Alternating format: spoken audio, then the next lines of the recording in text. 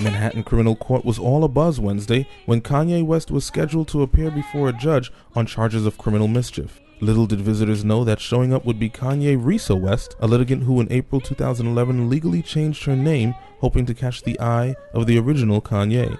The 28-year-old street performer from Chicago took a no-jail plea deal for throwing an electric amplifier through an Office Depot store window in Times Square. Although it sounds like something Mr. West might do, the lady Kanye says what started out as a battery malfunction turned into a really bad day. Something happened to my charger that really worked really good. So when I went to Best Buy and got one on discount, it said that it did the same thing that the one I had before. So I'm like, okay, good deal. I buy it, and it still ran out on me in a crowd full of people. I had a crowd full of people. I got goals in the back of my head. I want to rock this crowd. I feel like singing.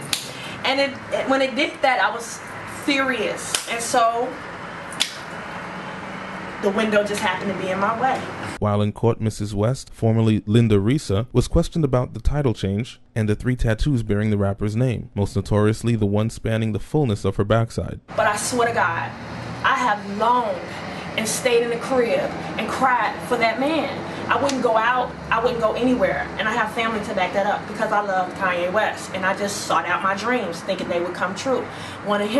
Wanted to be with him. By the way, she also holds some very strong opinions about Kanye's new romance with Kim Kardashian. I would have never in a million years guessed that he would pick somebody like Kim Kardashian. She might be a beautiful woman.